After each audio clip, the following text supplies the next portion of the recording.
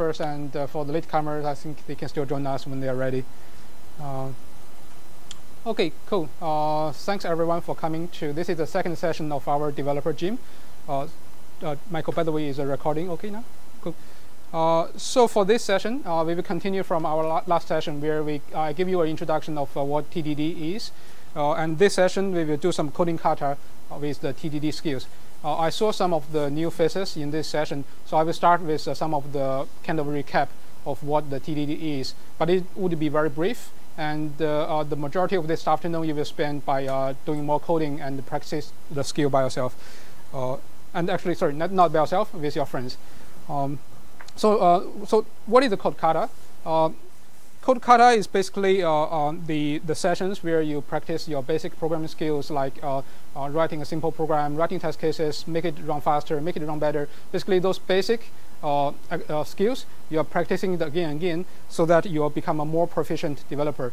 So it's just similar to those kung fu masters, right? They become master by practicing those basic moves again and again. Those may look very boring if you just look at it by itself, but in the end, it's those basic exercises and practices that make them a kung fu master when they fight. Today, let's do some TDD practice, or the exercise on the TDD. Let's do a quick recap. What is TDD? By the way, just to have a show of hands, how many of you are totally new to TDD? You are okay, and I assume the rest. Okay, cool. But I will still give you some quick introduction what it is. So TDD is, or test-driven development, is our approach. Is a style for you to write your code. So typically, when you develop your program, you will just write the logic to solve your problem, and you may or may not write test cases, or sometimes you write test cases after you write your program. But then TDD is a kind of approach which encourages you or forces you to write the test cases in advance, even before you write the first line of the code to solve your problem. The benefit is these test cases will help you to guide your design of your solution. As we will see later today, you will do some exercise, and you will find out that those test cases help you to get focused on the step that you are moving, and to help you to design your solutions. And also, in the end, if you practice this, you will accumulate a set of test cases, which can be a safety net. Later, when you make further modifications to the system, etc., those test cases would be a layer of protection for you. So there are typically 3 steps if you follow the TDD style in writing your code. The first step is to write a test case, which obviously would fail in the beginning because you haven't got any logic or real implementation to make it pass.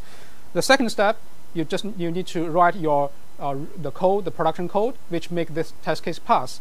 And the secret here is you should just make enough implementation to make it pass, no more than that. So for example, you should not think about error scenarios that is not being tested yet. You should not think about what will happen in tomorrow or the day after tomorrow. You should not think about too much about the future. Just focus on the problem or the test case that is failing right now, and make just enough changes in your code to make the test case pass. And then the third step, which is also very important, to do the refactoring on your code base. Later, I have another slide to talk about what kind of a refactoring you need to do. There are only 4 simple rules you need to follow today. And then after you make the code cleaner, then you finish one cycle, and then you can continue with the next cycle, writing the next test case, make it a pass, and make your code better. So just keep doing this kind of cycle. Okay, in the last session, we gave you a few rules or tips you should follow. So as beginners, I would suggest you to treat this as rules, and to basically to force yourself to follow those basic rules. And once you become more proficient, you might want to move in bigger steps, or maybe you can skip some of the rules. But in the beginning, try to follow them. So the first rule, this rule you can't really violate the rule. This is TDD, require you to write the test case first, right? Before you write any production code, the first thing you should do is write a test case, which would fail in the beginning. This is the rule number 1. Rule number 2, you should only have one failing test case at a time. So some of the people, they may have a habit of writing a few test cases, which are all failing, and then they started to implement the code or the logic. That is, I would say, is a bad habit. So for TDD, you should really just follow the habit of having one failure test case, and then move on to the implementation to make this test case pass. Then you have your second failed test case. So do not have more than one failed test case at a time. Again, the reason is because each test case is supposed to be a guide, right? You follow this failed test case, which makes you focused to just think about how to make it pass. If you have more than one failed test cases, your mind will be more kind of bloated, right? You're thinking about, oh, what do I need to do in order to make those 2 test case pass or 10 test case pass? Then you couldn't really get focused. So in order for you to get focused, just stay with one failed test case each time. Okay, the number 3, you should write small tests. Small meaning, I have slide basically to describe what could be a small test. So one way to describe the small test is each test should only focus on one particular behavior or feature of the or maybe one rule or one pattern in the problem that you're trying to solve. And in terms of the time taken to make the test case pass, it should be very fast. So I put the tip number here like 10 minutes, but it's up to you. If the problem is very simple, maybe you should even achieve even shorter time to make the test case pass. But in reality, if you're solving a very complicated problem, maybe you can allow yourself to take, let's say, 20 minutes or so to make the test case pass. But still, the guideline is, if your test case is small enough, you should not spend a lot of time to make it a pass.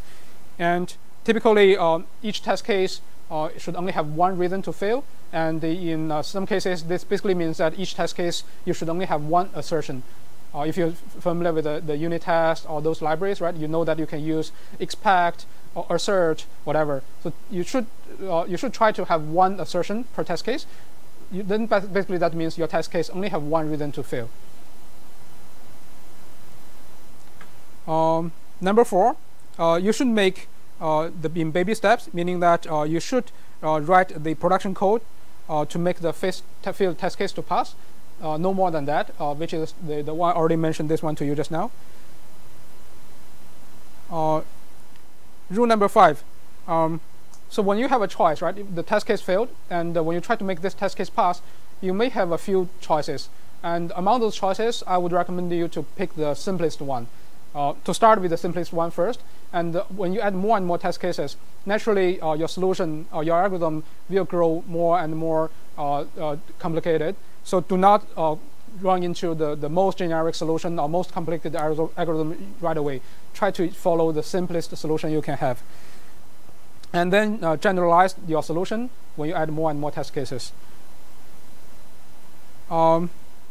Rule number 6, do not forget about refactoring. So remember, there are 3 steps in the TDD cycle.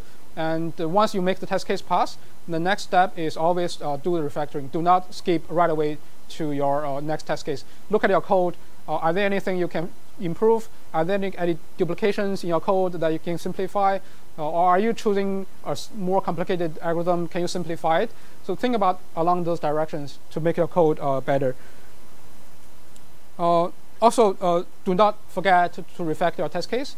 So if once you have more and more test cases, you should also look into the duplications in your test cases. Are there anything you can make your test case more concise or more easier to understand, etc. So the test case in the end is kind of a live documentation for the code, right? If you make this test case easy to understand, people, whenever the test case fail, people will have a better or have an easier life to troubleshoot why it fails. If the test case itself is very hard to understand, then in the end it becomes pretty useless. Number 8, rule number 8. So try not to do the refactoring when your test case are failing. So this is kind of a pitfall when you have a failed test case. You're trying to make some changes in your code to make the test case pass. But then you notice that some part of your code is ugly. And you feel that, oh, I should make this part better. And then at that time, tell yourself, this is not my focus right now. My focus is to do something to make the test case pass.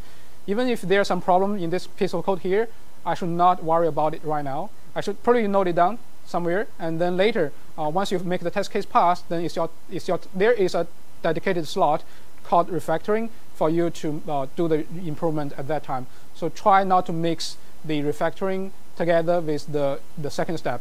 the implementation part. Okay, now let's talk about how do you do refactoring. The term refactoring is referring to the changes you make in your code to make it better without changing the behavior. It sounds very abstract, but then in the end, there are 4 simple rules you need to follow, or you can follow, to make your code better. So the first rule is your code needs to pass all the test cases. This is rule number 1. Right? Second one is your code needs to be clear enough to express your intention. So basically, in layman's term, that basically means that if you ask someone to read your code, he should be able to understand your code maybe in a few seconds, without spending minutes or even hours to read and understand, or even ask you why. Why do you write in this part? What does it mean? So if someone needs to ask you what it means, then it's not clear enough.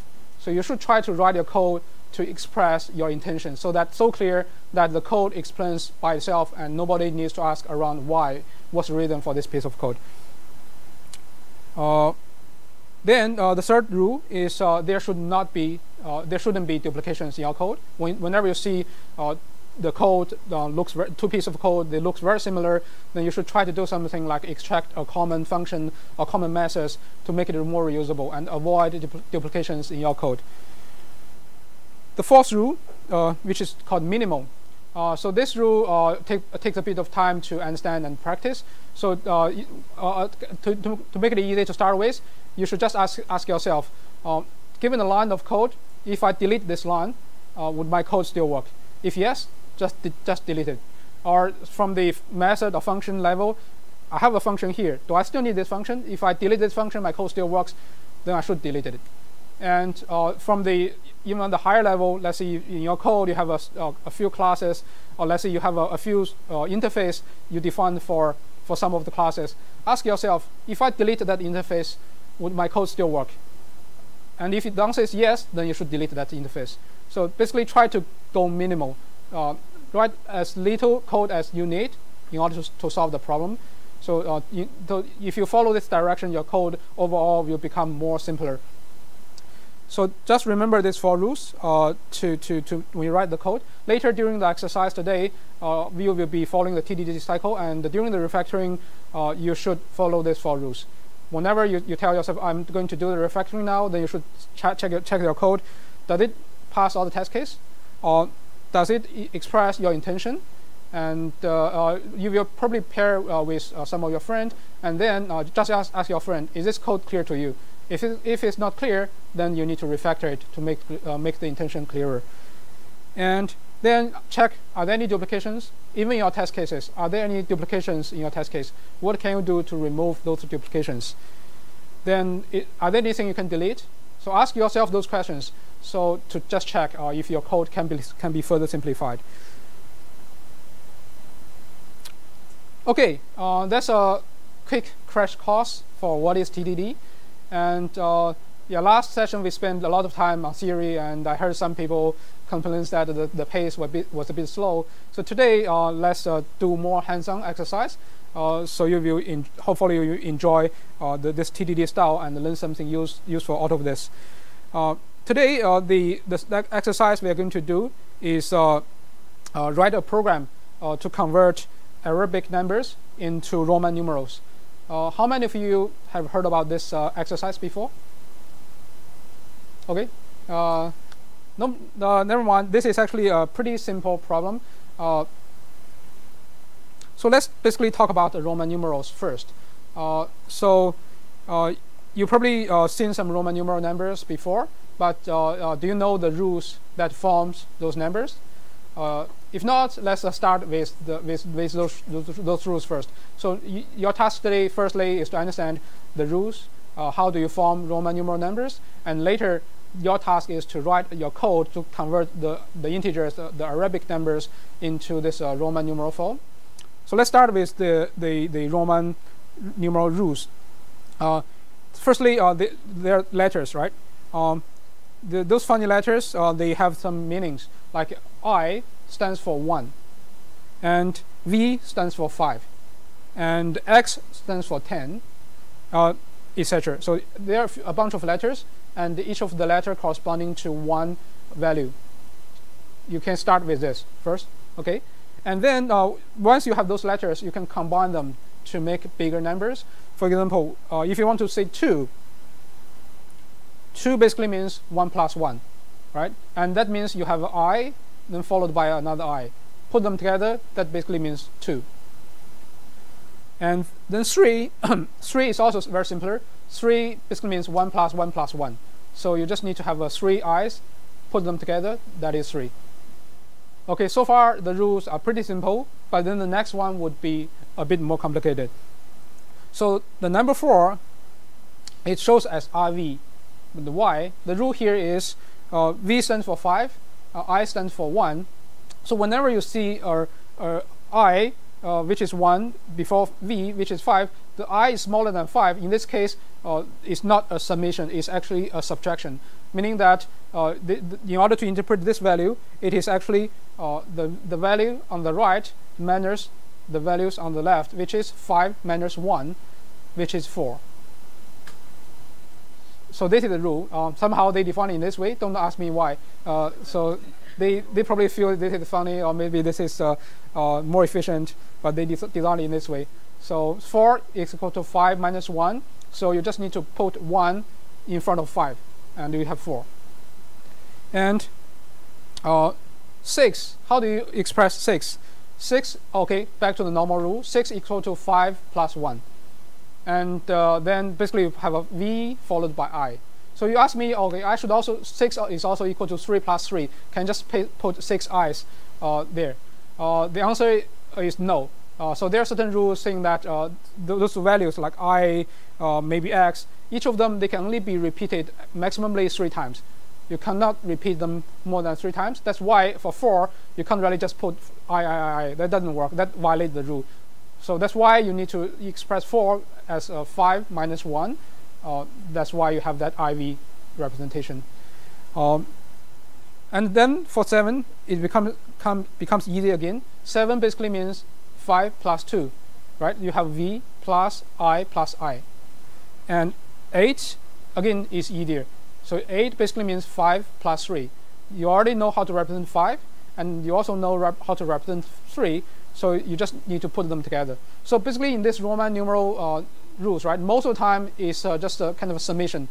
You have a few letters. In order to find the total value, you just need to summarize the individual values from left to right, one by one. The only exception you see here so far is for the situation like a 4, where you have to put 1 before 5. In that case, is a subtraction instead of summation. So far, that's the only exception. Otherwise, the rule is pretty simple.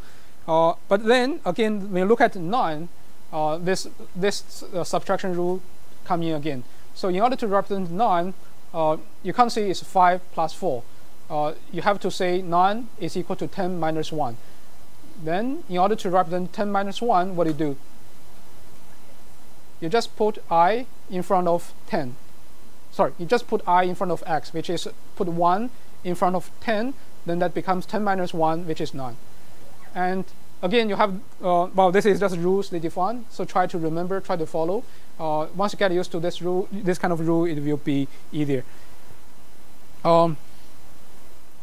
So these are the basic rules. Actually, they're, okay, let me give you another more example. So how do you represent this 980 and 2 into a Roman numeral? The logic is very simple. Firstly, you need to break this number into the digits. Like you need to break this into 900, 80, and 2. Right? Or rather, if you think about digit, there's a digit 9 on the hundredths place, and another digit 8 at the tenths place, and the last digit is 2 at the ones place. So it depends on how you think about it. So there, you either think about this one as a 900 plus 80 plus 2, or you think about this one as 9 at the hundredths place, 8 at the tenths place, and 2 at singles place or ones place. So otherwise, once you break this down into 3 pieces, the task is just to convert each individual digit or number into the corresponding Roman numeral. And then for each of them, you just need to follow the rules that we shared just now. Right? 900 happens to translate to cm. because 900 is equal to 1000 minus 100. 1000 is M. 100 is C. So you need to put C. You need to put C in front of M to follow this subtraction rule. That's why 900 is equal to CM. And 80 is basically equal to 50 plus 30. Just now I told you that 8 is equal to 5 plus 3. For 80 is the same. 80 basically means that is 50 plus 30. 50 is L, and the 30 is basically 10 plus 10 plus 10, which is a 3 triple X. Right? That's why you come out with this rule, which is this one. Then 2 is very simple, just I. So now once you have the representation for every single digit in this integer, you just need to concatenate them into 1, and this is the final representation of this Roman numeral. So if someone asks you to give you an Arabic number, in order to convert this integer into the Roman numeral, you just need to follow this 2 steps. First step, break it down into digits. Second step, for each digit, convert it into some kind of a Roman numeral representation using the rules, either the summation rule or subtraction rule I told you just now. And then you get the individual representation, and then you concatenate them. So that's the final representation. There are further rules which basically I showed you some rules just now, like for X or I. Basically for those values represent 1, 10, 100, 1000. Those values, they cannot be repeated more than 3 times. That's one rule. Another rule saying that the I, they can only appear in front of V or X. So the letter I, they cannot appear in front of, let's say, 100. So that's another rule. If you like, you can take a screenshot of this slide. But then these rules are actually pretty complicated to understand and remember. I simplified it a bit. Okay, wait, where are my simplified rules? Oops, I forgot to save it. Okay, okay, let's go through these rules first. Maybe my rules are in the other places. Yeah, so the next line says, the third one says, basically here says that whenever you put a smaller number in front of a bigger number, the rule is basically subtraction instead of summation. And also there is no number 0 in Roman numerals, and there's no negative numbers. Actually, there's if you follow the rules we defined just now, actually there's also an upper bound, the maximum number that can be represented using Roman numeral, using those few letters, which is 3,999. So that is the maximum number if you follow the rules we described just now and using those few available characters.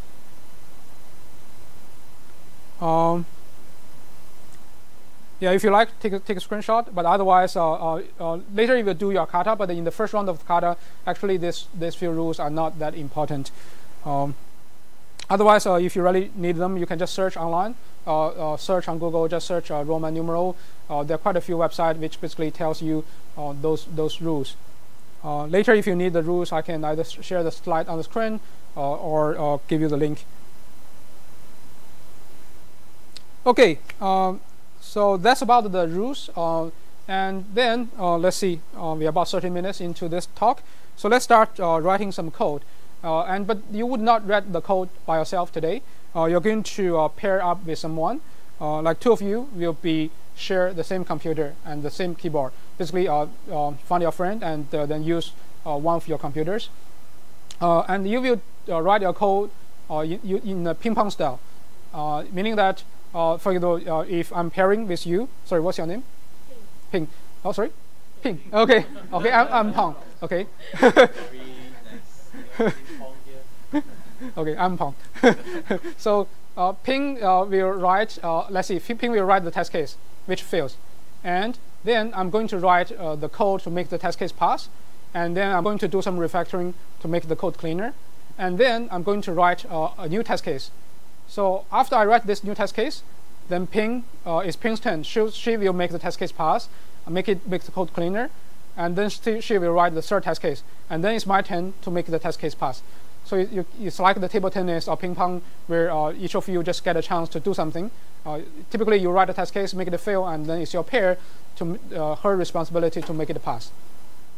So you follow this style, and then you follow the TDD style as well. Basically, that means you always write a failed test case to start with. And then we will do our 45 minutes per session, meaning that this afternoon we have about 2 hours, but we will not write the code all the way along for those 2 hours. We will break it into 45-minute sessions, so we can possibly have maybe less 2 or 3 sessions.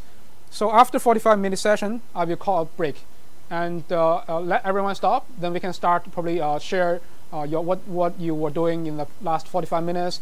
What's your learnings? Did you discover something new? You can share with your classmates, and then we will start again. But in the next session, you're going to delete all the code in the previous session. Start from scratch again. That's the basics of kata. You can't reuse whatever you have in last session. You start from scratch again. But then you will notice that you're getting faster and faster because whatever you did in last session, you still have the memory, and you just need to redo those things. But then you notice that you will do it much faster. So this is why we call it kata, right? You just do it again and again. Okay, so we will start the round number 1 now, and find your pair, and then decide which computer to use, decide which language to use. Oh, you probably want to find out, well, so start with, you probably want to find out someone who knows the same language as you. But if you would like to learn something new, you can also pair with someone that use some language that you would like to learn. But otherwise, find your pair. Yeah. Sorry, before you start, just another reminder. Do not discuss a lot about how do you your ideas, your solutions. Just quickly set up the project, write the first test case, and then start doing it. Do not put too much time on the design or thinking how to solve it. Let the test cases drive you. Shall we pause first?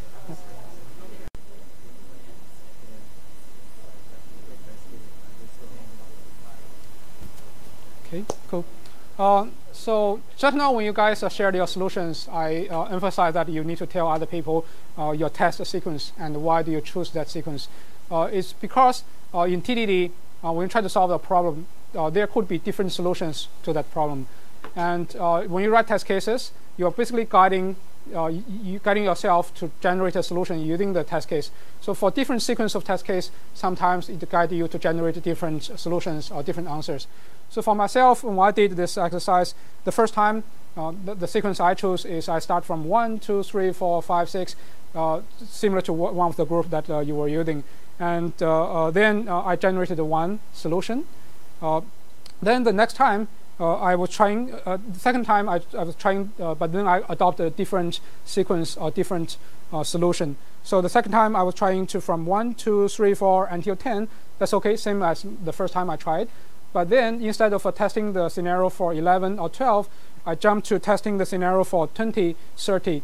The reason is because the second time, during the first time I got some insights into the problem, and then I did a bit of analysis. And I found that actually there are some patterns in the Roman numeral rules. And for example, the rule for 1, 10, 100, they basically follow the same rule. You just return the exact Roman numeral character for that rule, for that digit. And then the rule for 2, 20, 200, 200, or 2000, in this case, 2000, they're all very similar. You just repeat the 1 once. Like if you repeat the 1 twice, you get 2. If you repeat 10 twice, you get 20. If you repeat 100 twice, you get 200. So those few digits or numbers, they follow one rule. And similarly for 4, 40, and 400, to me, they follow the same rule. Basically, it's just a 5 minus 1, or 50 minus 10, or 500 minus 100. Those few digits, to me, they follow the same rule. So when I look at those patterns, I feel there's this kind of rule. And then how do I write test cases to make those rules or patterns more obvious to me? That's why I wrote the sequence in this way. I wrote test case for 10, then followed by 20, followed by 30. And then when I look at my code, I feel that, oh, there's a pattern. The logic it's very similar to the way that I generate 1, 2, 3. Between 1, 2, 3, 10, 20, 30, 100, 200, 300. So I see a pattern there. And so basically, I did some analysis in the problem. I saw there's a pattern, and then I purposely changed the sequence of the test case to make those patterns more obvious to me. And naturally, it led my solution to a different structure. So I basically for those two tries, I have different solutions for the same problem. And the second time is different just because I noticed the pattern and I changed the sequence of the test case to help me to make those patterns more obvious. So that's why just now I was talking with some of you. So when you write test cases for TDD, you probably need some kind of a bit of analysis up front and ask yourself, what is my first test case? What is my second test case? So how do I structure my test case to review the patterns that is in this problem? So that's a technique you can try when you solve your problem again. Okay, so let's take 10 minutes break, and let's come back at 4:10. And after that, I would like you to switch your pairs. Do not work with your same pair again. Switch your pairs and start from the problems from scratch again, and then try a different approach if you like. Okay, so let's take a break.